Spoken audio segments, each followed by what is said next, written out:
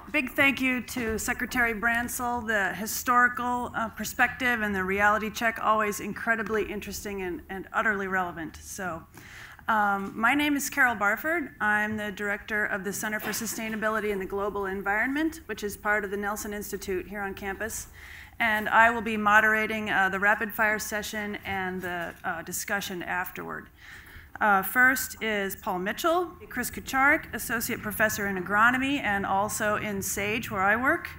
And then after Chris will be Aaron Silva, Associate Director of the Center for Integrated Agricultural Systems, and Jeffrey Orr, who's the Executive Chef of University Housing, Dining, and Culinary Services. So these are going to go lickety-split. First of all is Professor Mitchell. So I'm going to talk about what farmers think about climate change. And does this go on? Well, I'm going to do this one. Farmers are at ground zero for climate change. It's sort of my attitude on this, and just picked a couple pictures off the internet of standard, stereotypical farms. Ma and pa farmer with the next generation there next to him and the dog, or the Wisconsin Buffer Initiative there with, you can tell who the farmers are, and then there's the guy from the city, I think it's from the Nature Conservancy, coming out to help them manage the manure. Farmers manage much of the land, 1.9 billion acres in the lower 48, 61% is used for agriculture. That's 400 plus million in crops and another 600 plus in pasture. So that's who manages the land. They're using it, and it's mostly privately managed. They're vulnerable to the effects of climate change. Drought of 2012 nationally cost over $17 billion just in indemnities for crop farmers. Floods, cold, heat, hail. There's pictures of all that stuff happening there. Snow too early, snow too late. Those all have costs. They're the ones who can pay it. We just turn on the air conditioner, turn on the heat. It's a little pain to get to work some days. They will be implementing mitigation and adaptation policies on their land. They're the ones who are going to put the windmills up. Why don't researchers ask farmers what to think about climate change? Back in '09, we were doing a survey. We asked them a lot of things about technology, farm policy, and one of us said, why don't we do something about climate change? We started looking around, and nobody had been asking. So we kind of strained, so we decided to put a question on our survey, some questions about farm climate change. So we did. Well, let's ask farmers. So this is the paper that just came out. It took a while. It was a mail survey in 2009 of about 1,000 farmers, about 388 from Wisconsin. The other states are there. North Carolina would be Rod Jesus, that's his graduate student, Keith Coble, Mississippi State, and Tom Knight, Texas Tech. And we just got it published. The vertical axis is the percent that agree or strongly agree with this statement. It's shortened up from the actual survey, but climate change is scientifically proven. About 25% of the farmers agreed. North Carolina was high at about 36%. So they don't believe climate change has been proven. And wait for the thing to do the next one. But it agrees with what Secretary Bransell said. Humans are changing Earth's climate. Oh, we got a little bit more there, 35, 36%. Texas was low at 25. North Carolina high at 46, 47%. Yeah, they have some effect, but there must be something else going on. They don't really strongly, it's still less than half. So again, consistent with what Secretary Bransell said. Normal weather patterns explain recent events. We didn't even name what the recent events were, but you can see much higher. Mississippi was up in 75+%, Wisconsin there on the far right, 67, 68%. So it's just normal weather variation. There's nothing unusual going on here. It's just part of the normal way things are. This is consistent with other research. There's a paper that just came out about this a little bit after us, Arbuckle et al. From Iowa State. National survey, 5,000 farmers in 2012. 60% are in those bottom three. Climate change is mostly natural, uncertain about climate change is not happening. That's what their results are. So U.S. agriculture and climate change, farmers are climate change skeptics. My experience suggests that most members of the ag industry, input suppliers, handlers, the whole processors, everything, they're all climate change skeptics. It's kind of become a political issue. Climate change is like some other things. It's not a scientific issue. It's a political position. That's just the way it is.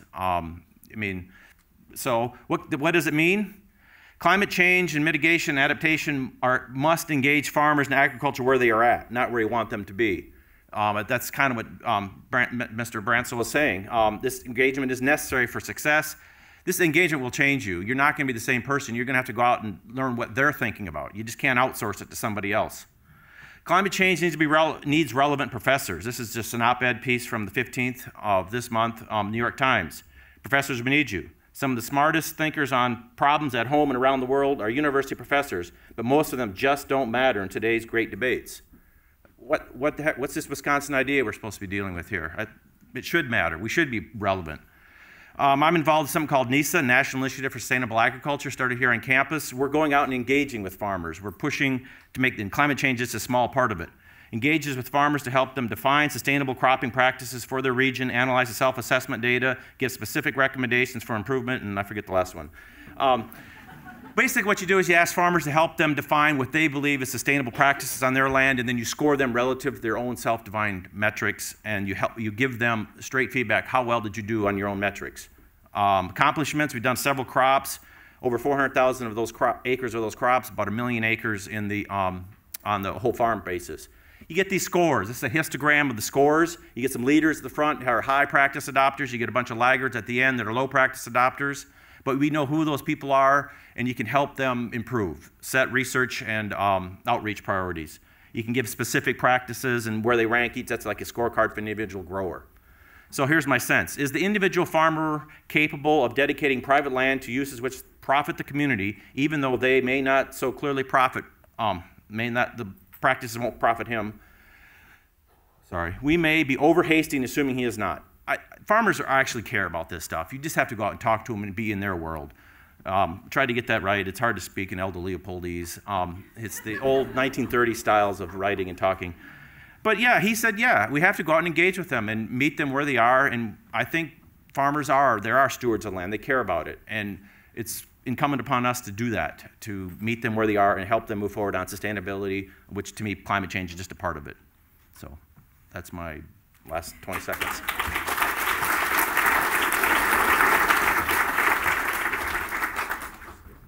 Great. All right. So I'm going to talk about a 5-year funded project by the National Science Foundation in their Water Sustainability and Climate Program.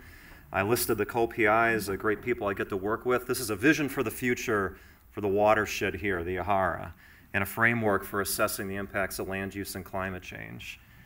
So here in the Yahara, it's an urbanizing agricultural watershed. 50% of the land use is ag. We all know that the lakes here are environmental centerpiece. Unfortunately, with all that agriculture that's going on, we have significant problems with nutrients leaving the landscape in the form of non-point source pollution. Nitrogen, phosphorus. Secretary Bransell already alluded to some of this. Large amounts of manure being applied to the landscape, sometimes on frozen ground, just like what we have going on now, lead to the water quality problems that we have here close to home. For those of you that live here. A long-term perspective, we just didn't get here overnight. A lot of what has happened to our ecosystems are shaped by changes over many time frames. We think about the future, it's what we do today, and as we move forward is going to shape the history and the legacies of the next generations. In this project, we're thinking very long-term, out 60 years, out to 2070. I'll be 100 years old then. We're thinking about ecosystem services, how might they be improved, sustained, maybe diminished as climate, land use, and human demands all change together. It's a really tough problem to think about. And how do we address such problems? Well, in this particular project, and as NSF wants us to do, join different teams of people, social scientists, natural scientists, the arts and the humanities, to get talking to one another to understand where the intersection is moving forward and what sustainability really means for this watershed, and how do we get there? Now, as a natural scientist, how do we study these ecosystems? I can go out, or not me, it's actually my grad students in these photos, collecting data, soils, water quality. We might be able to do remote sensing of the landscape to collect the data to understand how they're functioning today. But what about how do they respond to future changes and drivers? And how will the watershed respond to those changes? If you think about combining changes in land use, changing climate, there's a big question mark. How will these impact the flow of water and nutrients through the watershed? How do we go about studying these complex problems? What do we use? We rely on numerical modeling tools. Very fancy computer code that abides by the laws of physics, understands something about biology and ecology, so we can play out different scenarios of what things might look like in the future. And the reason we use models is we can't carry out an experiment over the whole watershed. But you might think about what are the future pathways of change for this watershed. I can't run all the possibilities with the models we have. We need something to guide our thinking for the future, and we rely on scenarios to guide our modeling as we move forward. So what are integrated scenarios and how do we use them? So in this particular project, we've interviewed the stakeholders, farmers, the big thinkers in the region, to come up with 4 clusters of beliefs about pathways of the watershed out 60 years from now. So each narrative that has resulted from this is a story about one of those pathways. And I'm going to run through each one of those 4 stories briefly here. So the first that has emerged is something called connected communities. Management that's focused on long-term viability of communities and the living systems on which they depend. It's a shift in human values towards qualitative well-being, fairness, connection, and sustainability. A second story is referred to as nested watersheds, where we have a movement, let's say, across the nation, where the centralized management is employed at the watershed scale to adapt to severe variations in climate. So clean and sufficient water is the overarching goal in this particular story. The third story has to do with abandonment and renewal. If you can think of a potential catastrophe that strikes the watershed and drives half of the population or more out of this region, those that remain behind have a rebirth, a renewal of how farming takes place, back to maybe what we saw 150 or 200 years ago from 2070. And lastly, the fourth story is accelerated innovation, where the landscape is highly engineered for managing ecosystem services. It's high-tech, high-density development. That's actually the belt line there with some type of rail system on top of it, if you can imagine that far ahead as a possibility. Now, these stories are really great to get people thinking about what the possibilities are for the future, what the space is, but those storylines need to be translated into something that our models can use. So specifically, what's the climate going to be like for each of those stories? What's the specific land use, land cover, urban extent, agriculture? This is a really tough thing to do to guide our models moving forward. So the framework overall is I've talked about these scenarios that have been dealt with engagement with the community. They perform a baseline for our modeling tools. When we turn the big crank on our models, out comes some quantitative information about ecosystem services and how those are going to change over the next 60 years. The overall mission of this project really is to inform the democratic process of managing this watershed by using stories, past, present, and future, and enriching those stories with quantitative information. But the question remains is, are we giving the type of information that policymakers really need? How do policy decision makers really use information about water quality? And we're also trying to understand how the regional governance systems embedded in this watershed are organized to manage water. Will they actually use this information to make the watershed more resilient to future changes in climate and land use? So some of the opportunities and challenges, as I mentioned, are we giving those policymakers the information that they need at timescales that's relevant to the decision making? And this is just a precursor to this project. We're about halfway through. We'll be right back here in this room on May 14th to more elaborately detail these scenarios, and from that point, we're going to let the discussion unfold about what might look like for the future for the watershed. So, thank you.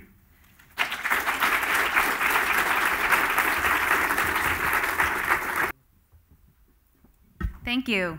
So I'll be talking today about an Office of Sustainability funded project looking at local food purchasing and do food miles relate to climate change. And this is in partnership with Jeffrey Orr, the executive chef from Housing Dining, and Jed Cahoon from the Department of Horticulture.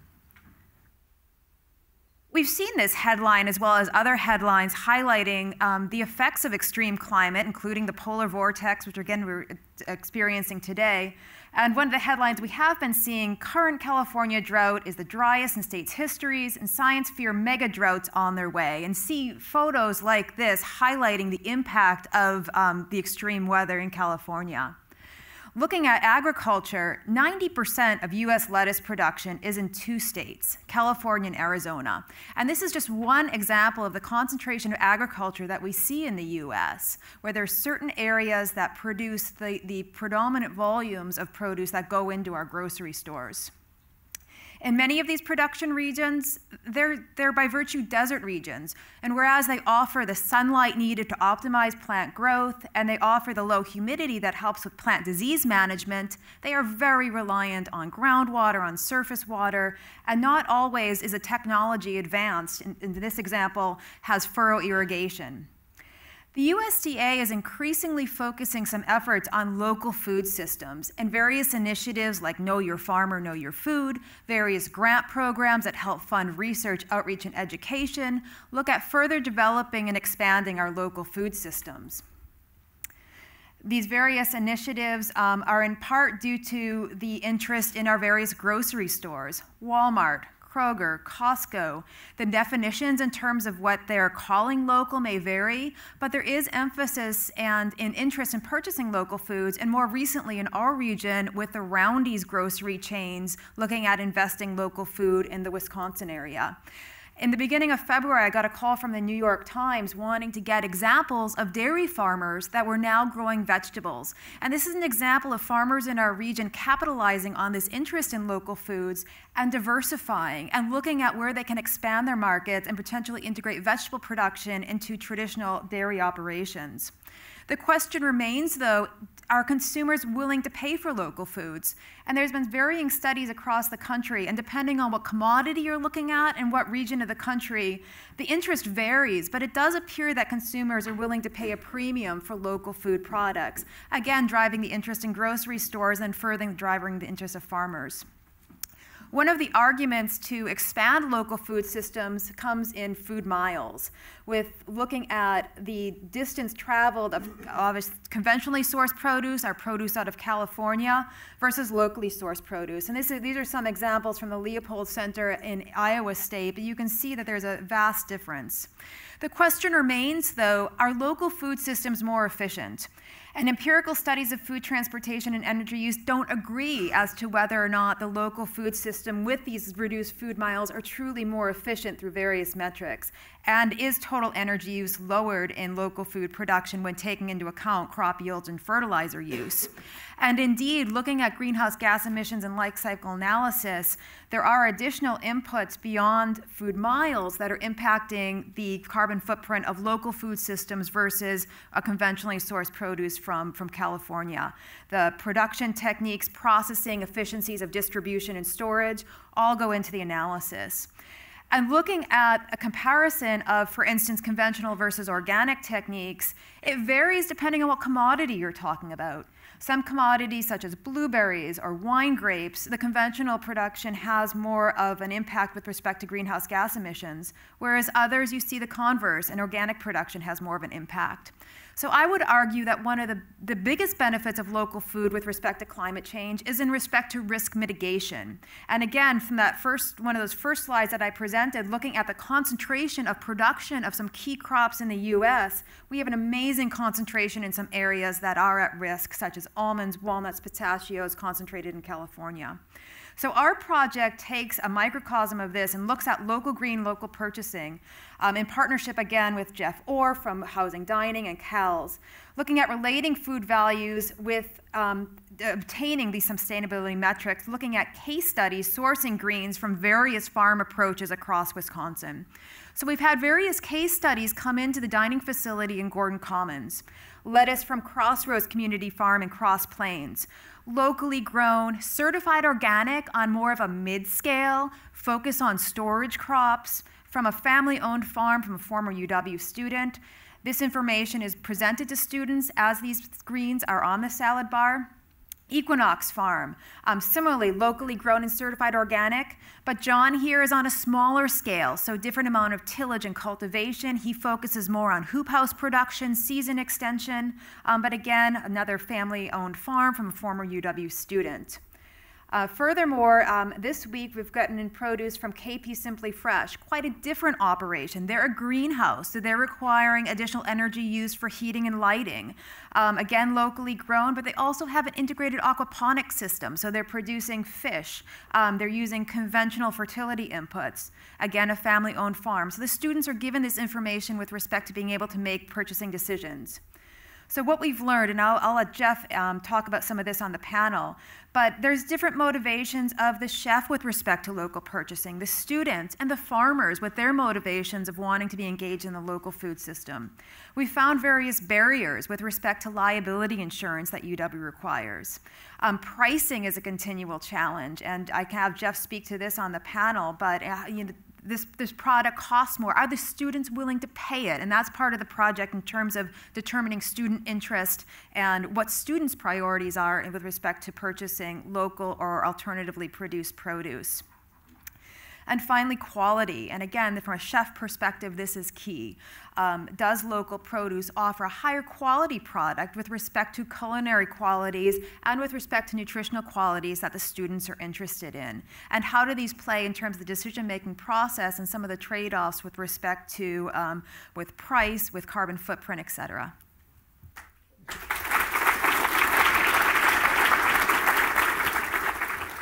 Thanks very much again to all of them as a group. Yeah, it's different. All right, so we are going to have panel discussion for about 20 minutes, and there will be an opportunity for questions from the audience, and also I think you can feel free to address a question to Secretary Bransell if you like, in addition to the panelists. That's what I was told. Let me just begin by a really big overarching question, which is to say, in the context of climate change, and also at the same time wanting to have a sustainable agriculture, a sustainable food system, what aspects or pieces really jump out at you? To have a sustainable food system, we really need this. And that could be things that we do now, things that we will maybe do in the future, maybe things that we did in the past, like rotational cropping. In the great realm of possibilities, what really pops out at you? We need this. Yeah. Anybody? I'll start just because I'm on the right next to you. To me, it's the social aspects of sustainability. The science will change as we discover new things. So what we think is the most important thing today will change, but sustainability will always involve people. And so understanding, and that's my own work is really founded, you have to go out and meet the people and work with them that you want. Whatever, you can invent the newest technology, but if no one will use it, it has no use.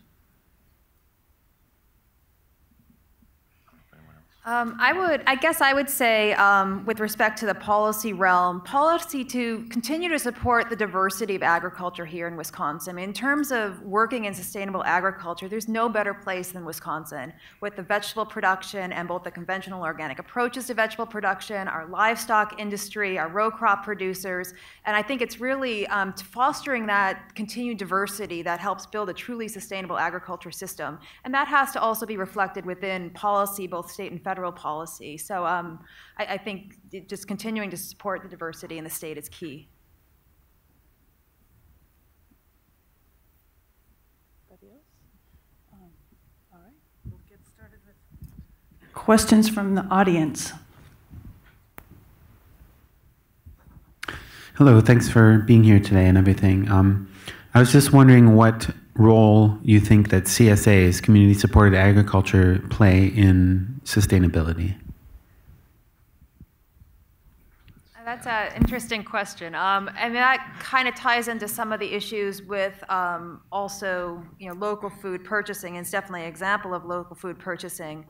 With respect to efficiencies, I think no matter what type of approach of farming, and CSAs can obviously be conventional or organic, there's varying scales of where those farmers fall within their production practices. But CSAs definitely contribute to the diversity in the state. And again, with the risk mitigation and diffusing the concentration of produce production from key areas like California, Arizona, Texas, allows for there to be many more farms that are growing a diversity of vegetables.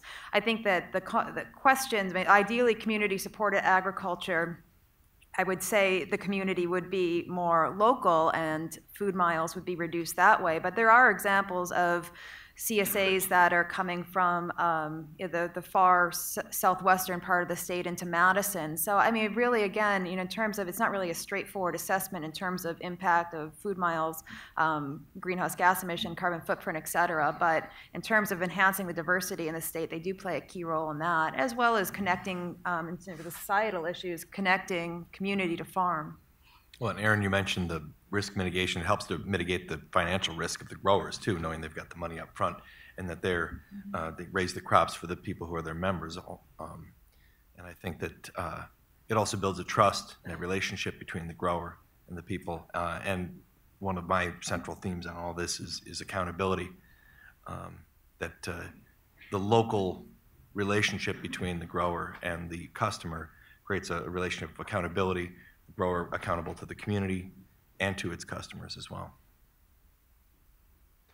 I'd like to add to that. Aaron and I we've done a survey and we've been looking at this, and this is, again, confirming what other people have found is, I mean, we have our CSA. I've gone out there, you meet the guy, you go to his farm, pull weeds and plant cabbage and some days and stuff, but once you start looking at the industry as a whole, it's no different than the rest of agriculture in that you have to make money, and there's a lot of turnover and financial stress in the industry, and that's basically what we document. That yes, you have to make money, and some of them aren't, and so they come in, do it for a while, and leave. So sustainability does have an economic component. That's at the grower level. This is a question for Professor Mitchell. I think you got very interesting results. I think the first reading of your results would be like the farmers are not seeing the low frequency climate change signal. And I think why would they? I mean, in 20 years, in the short term, natural variability dominates so much over climate change. Based on that, I have a question. Did you cross-correlate your results for example, political preference?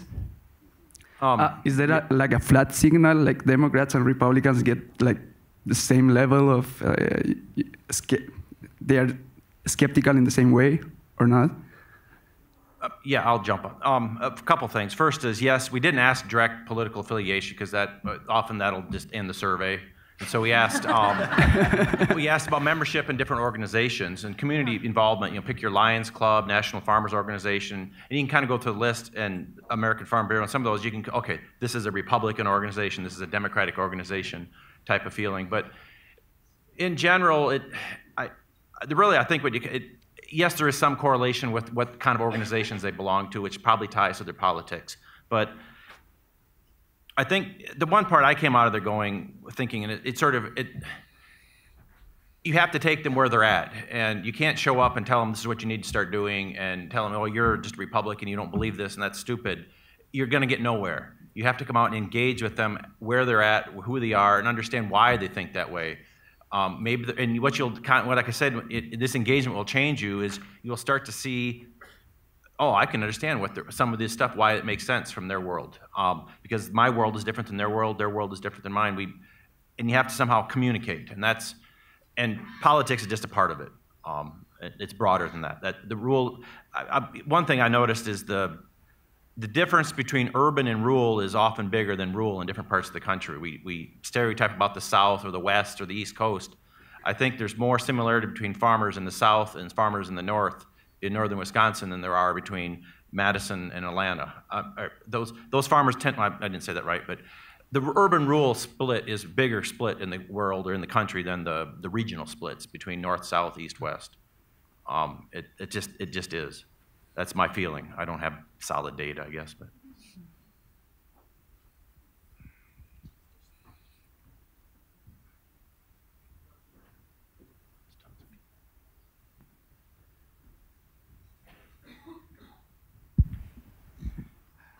Thank you for being here. I have a question and a comment. One of the things is the farmers know that there are new pests that they are moving into the area that we didn't have it before, such as Japanese beetle, that now they can survive. So a comment on that one, how the new pests are moving because of the climate change into the farmlands, and they have to use pesticides to get rid of them.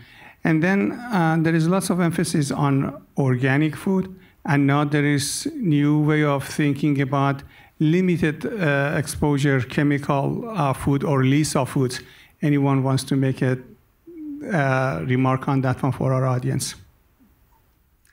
Honestly, I haven't heard of that term. As organic production specialist, I hadn't heard of the limited LISA foods. And there definitely have been, that's two very good points. And farmers are definitely seeing different trends with respect to insect migration, insect populations in a time where those insects are impacting the fields.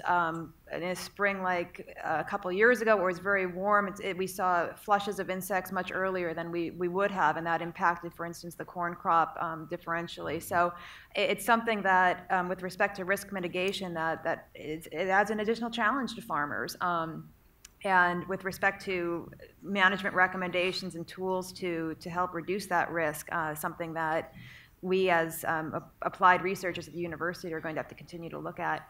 With respect to organic foods and pesticide exposure, and there's been some recent metadata analysis to look at different studies to document whether or not organic foods do have higher nutritional value or lower pesticide. And whereas that is definitely a motivator of a certain segment of consumers, and probably with respect to people that are buying organic, maybe the predominant sector of consumers. But really, I think in terms of when you look at motivators for consumers and their purchasing patterns of organic, it goes beyond pesticide exposure into environmental reasons why they're choosing to buy organic, looking at farm size or other social reasons.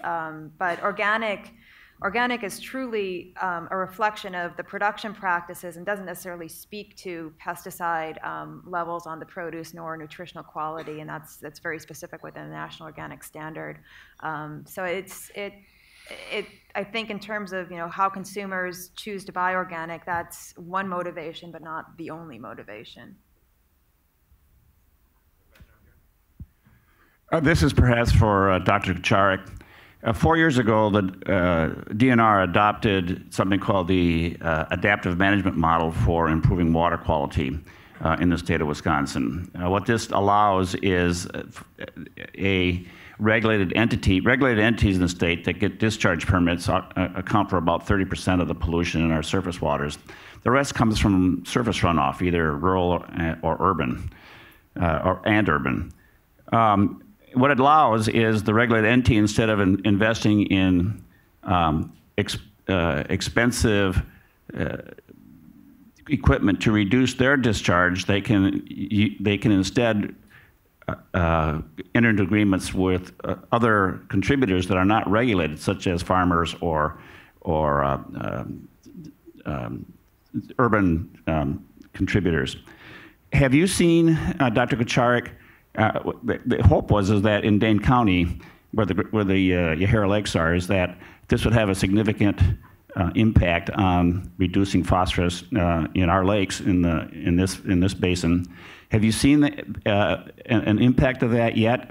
And it would seem to be relate to what Dr. Mitchell was talking about in terms of having a policy that actually met farmers where it makes a difference. Right. Yeah.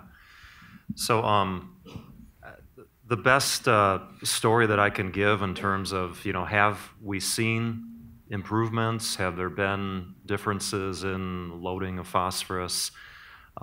There's research that has been conducted by Dick Lathrop and Steve Carpenter, who's Steve's a co-PI on this project, where they looked at loading into the watershed over about a 33-year period, over which that period of time there was the Priority Watershed Project. A lot of best management practices were trying to be implemented to reduce the loading of those nutrients, and they saw no decline in the amount of pee that has been reaching the lakes, which was a bit of a surprise. But what they do think may be happening is due to the increased frequency of heavy rainfall events and events that are leading to more sediment, runoff from farms, and that if those management practices hadn't been implemented, that the trend probably would have been going up through time. So it seems that maybe there's an indication that some of these changes are helping to keep the status quo, but no real improvement. The best short-term story of the last few years was the drought of 2012, where lake clarity was actually the best it had been if you looked at Mendota or Monona that year, and that was because of a reduction in the amount of runoff that was coming off of the surface. But then what happened the following year is that when we got rains in spring of 2013, then it was kind of a double whammy. That stored pee on the landscape was flushed back into the system. So I don't know if that completely addresses the question, but we really have not seen any changes to this point in time yet. Great, yes. I can't resist. I look forward to the presentation on May 14th of the scenarios, but I would like to pursue a question about the abandonment scenario and perhaps a little more detail about the type of environmental catastrophes that you could envision as possible and what would trigger that particular scenario. Yeah, well, guess what? I'm not at liberty to go into those details right now. That was just a teaser. Where's Jenny Seifert, wherever she is? She's sitting there cringing right now.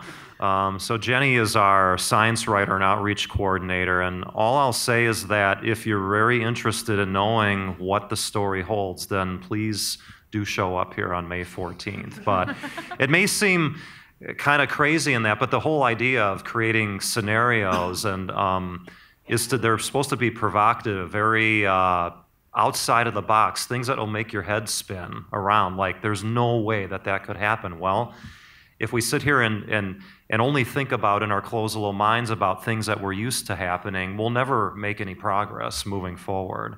And we're very fortunate on this team to have Steve Carpenter, who's probably the world's leading expert in integrated scenarios development. So I'm sorry I can't give any more details, but you will know by mid-May, yeah.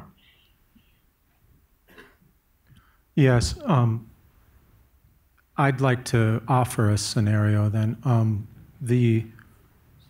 Some fairly mainstream science is suggesting that the state of Wisconsin could have the climate of Arkansas by the end of this century if our current efforts toward mitigation remain as they are. Can the panel respond to how agriculture, agronomy, food production would be affected in terms of adaptation versus mitigation if indeed we were facing an Arkansas climate in this state? Well, I'll just say that personally, I mean, I've done a lot of climate change research, just gathering facts, how things have been changing, and I often don't like these comparisons with like you're going to be like this state or this region, because we could enter in some type of a climate analog that doesn't exist out there. So, but it is easier to talk to the public about, well, things could be like Arkansas. Well, if you look further south of where we're at, southern Illinois, southern Iowa, northern Missouri, they've been growing crops there. They grow corn, they grow soybeans. Their yields are higher than what we get here. Agriculture stands a very good chance of adapting to these changes. We've already been doing it over the past 50 to 100 years, whether or not farmers want to admit that they have been adapting to those changes. And I speak to agricultural communities a lot about climate change, and I echo what Secretary Bransell has been saying here. So I think, as long as we don't fall off a cliff, in terms of climate, I think we could be okay. I can't speak to if we're going to see large changes in the type of crops we're growing here, but I think we stand a fair chance of adapting to those changes through time. I can say from working with the organic agricultural community, Wisconsin is a leader in organic agriculture. We have the second highest number of organic farms out of any state in the country. And one of the reasons why we are a leader is because of situations like we're seeing this winter. The winter is really a key tool in terms of managing insect pests organically and breaking up those cycles. And I think as we see potentially shift in warmer climate and more opportunities for insects to overwinter, it's going to have a profound impact on our organic communities, and particularly also with field crops, with a spring like we had this spring, where organic farmers are very reliant on tillage to get out in the field in a timely manner and manage their weeds. It has a significant impact on yield. So the organic community may be a bit more sensitive to some of these changes, particularly with the reasons why organic is so centered here in Wisconsin. All right. I have a question for Jeff and Aaron, and it's about sort of, you alluded to these in your PechaKucha, but sort of what have you found with your, your research? Are students willing to pay for certain types of organic or local food? What are student perceptions? What are the potential impacts? And I'll have Jeff answer this too. The survey will be conducted in the next week or two, so we haven't done the survey yet. And it's one of those situations, and there was a. And this is not a phenomenon just with students, it's a phenomenon with consumers in general, that a survey may not be reflective of actual purchasing. They may say that they're going to buy something, but when it actually comes to paying that higher price, it may not be reflective in their actions.